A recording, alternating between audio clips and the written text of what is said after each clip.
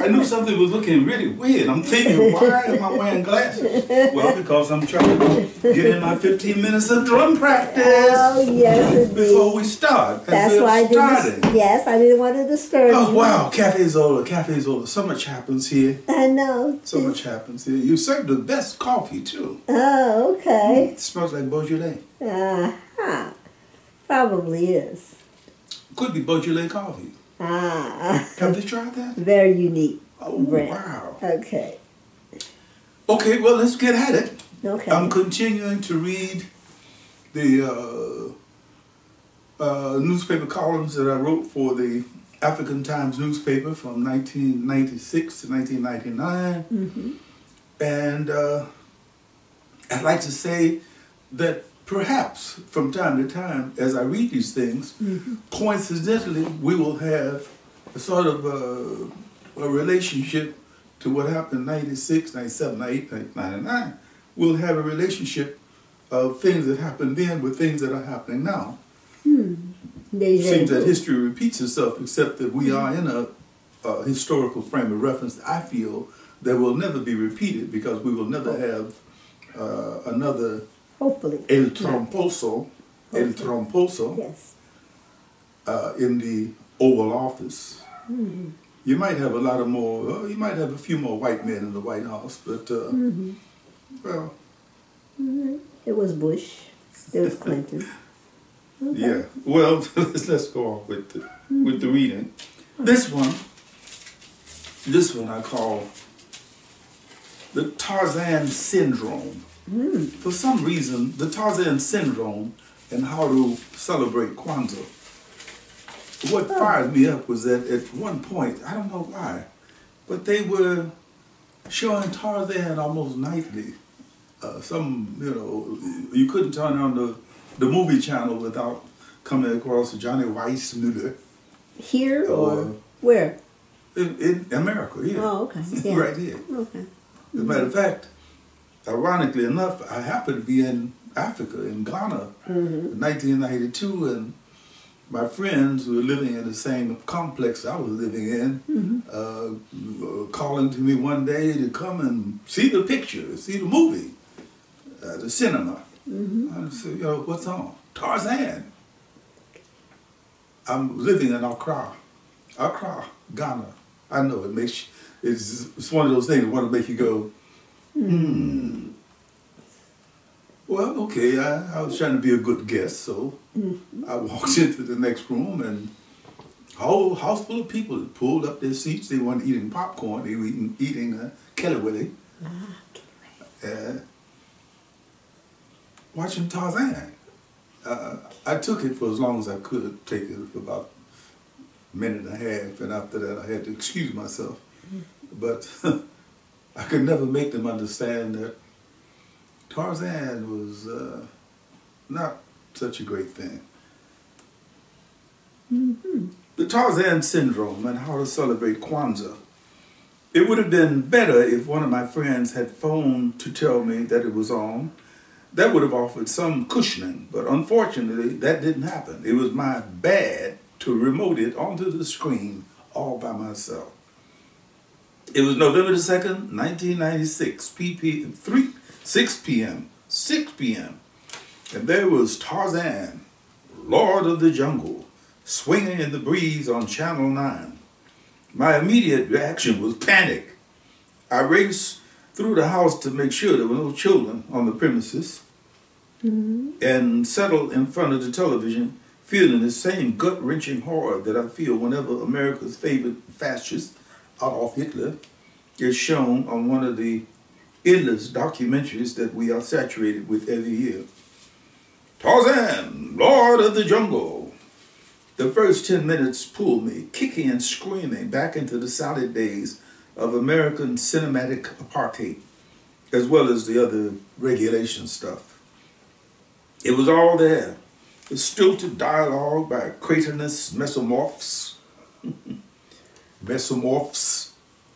compounded by a box of rock school of acting covered by a brutally uninteresting story. In order to keep us in Africa, home of the Lord of the Jungle, but to keep black extras from making any ducats, the absurd storyline tossed some white actors in Planet of the Apes headgear at us. They were supposed to be descendants of an incestuous bunch of nutbrains who escaped when their world Atlantis sank somewhere off the coast of Africa. They don't make it plain which coast, but it doesn't matter. If they were half serious about believing the story that they were telling, it was not apparent in any of the scenes. Just from time to time, inappropriately to be sure, a sort of all-purpose music percussion background was punched onto the soundtrack. Third-rate drumming at its best. I would have been considered a Mongo Santa Maria, a Carlos Bataco Valdez, Armando Perazza, and Francisco Aguabella all put together. Okay. If my drumming had been played on the soundtrack instead of what they played. Okay. Tarzan in Africa in 1996? 1996? I'm not sure. I watched the monstrosity come to an end, or if my consciousness blotted it out. It was disgusting. But as an African American, I've become accustomed to being disgusted by media treatment of our people. We can fight it, and we do.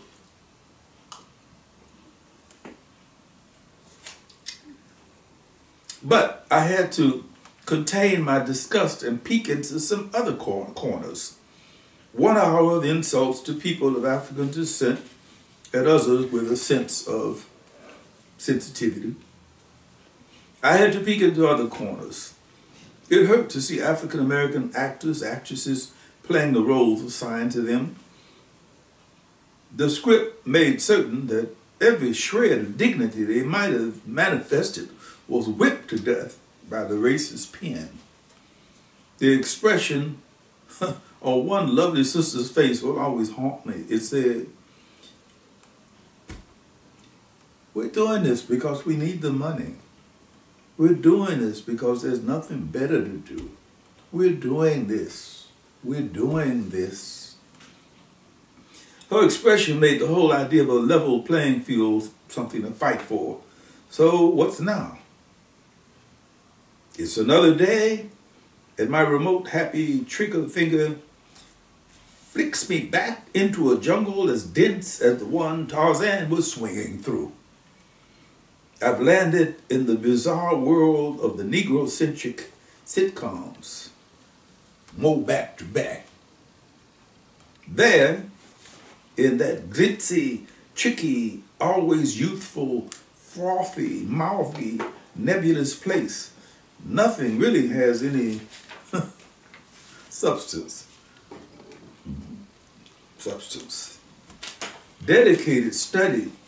A dedicated study of one rapid-fire, blistering episode after another leave my senses cold and numb. What was that about? Was that really supposed to be funny? To whom? Why not have the screen filled with snowflakes? That would be funnier. Our poor children, as though they didn't have enough weight on them already, now they have to have more back to back. And once their tortured brain pans have been stewed in hours of spoon-fed fluff, they can take their usual places on the pavement as the police knee them in the neck and slide the old cuffs on, if they haven't already been shot. It must be quite confusing for many of our youth to go straight from being a homeboy from outer space to being a homeboy in a tiny jail cell. It must be really confusing to be considered cute for a couple hours and then dangerous for the rest of the night. Who's responsible for these weird situations? Basically, we are. Whenever African Americans and their allies decide to create the climate for changes, changes happen. Or a city may get a hot foot or something. The problem with the Negro-centric sitcoms is that many of us have learned to glamorize self-hatred so effectively that good, oh, look at this. I got stuff pinned up here that I should be correcting. Let me read that again so we can keep the continuity. The problem with the Negro-centric sitcoms is that many of us have learned to glamorize self-hatred so effectively that good taste, analytical thinking, and our history may no longer exist in some minds. Let's change the channel. Channel 2, November 24th, 7 p.m.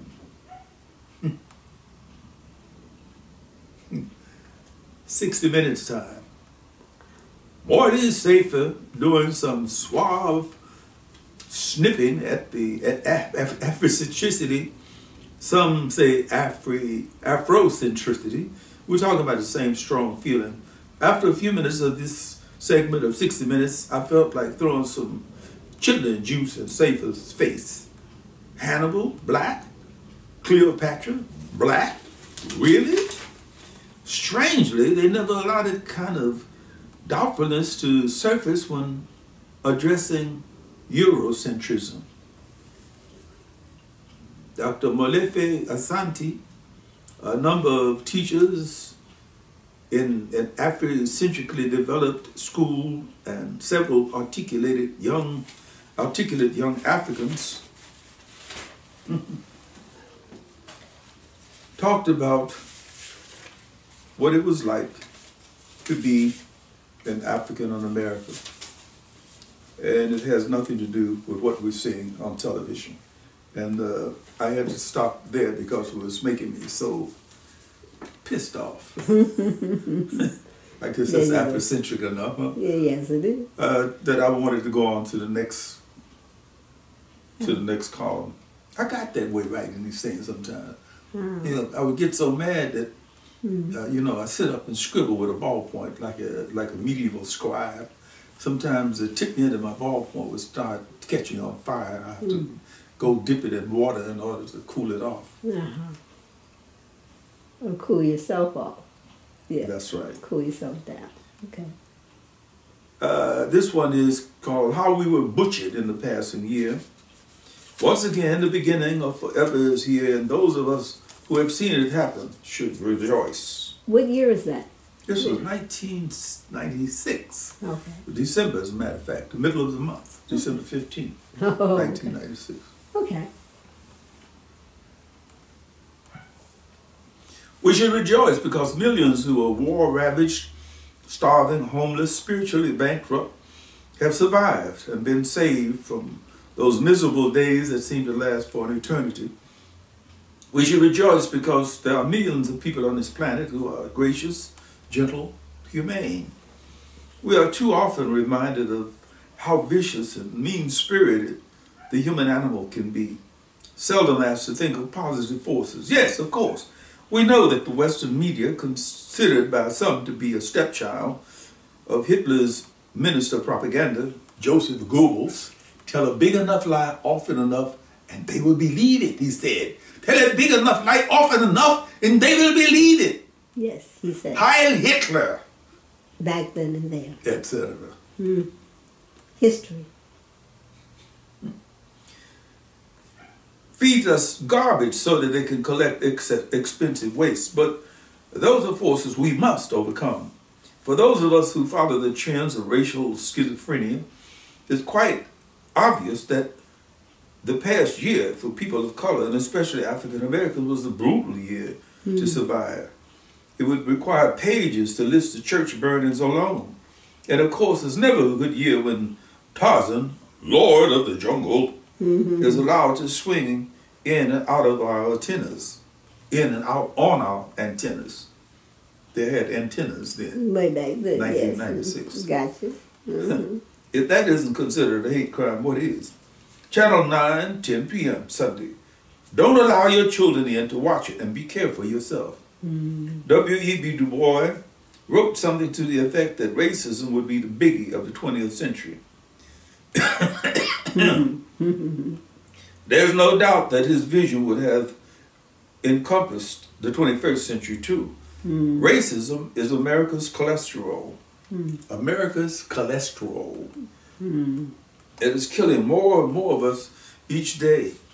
The simplest proof comes from a casual study of how the mainstream media looks at Africa, for example. As usual, there's not much written in our newspapers or shown on our newscasts about Africa unless there's a catastrophe, a famine, a war, or a coup. The gruesome circumstances of refugee life in Rwanda, Zaire, Central Africa, thousands of people being shuffled around like pebbles, was almost overshadowed for weeks by impending news of Madonna's baby. Madonna's baby. Or was it Tarzan's latest fling?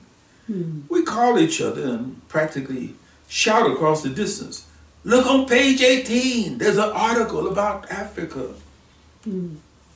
How is it possible that a continent so huge could escape notice from the mainstream publication so consistently? That is, if there isn't a catastrophe, a famine, a war, or a coup. From time to time, we have polled editors of mainstream publications to find out why there are no fully fleshed articles on Ghana, or why the Abacha regime is not condemned more intensely by African Americans and others who treasure freedom. What is happening in Northern Africa and Eastern Africa and the small Africas out there in the Caribbean? One editor, a candid kind of guy, simply said, "Well, offhand, there's nothing happening in Africa that our readers are interested in."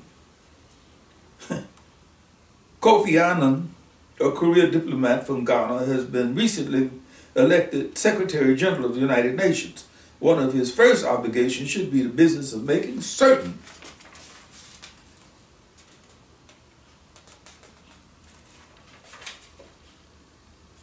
making certain.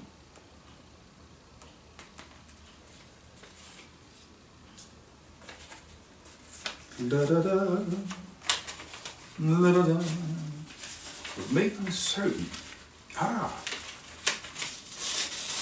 thought it was there.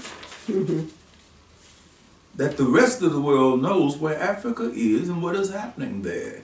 If we stretched the coin slightly, we might be able to say that the African American communities, Haitians, Cubans, Venezuelans, Colombians, Puerto Ricans, Brazilians, etc., are given media variation of the African treatment.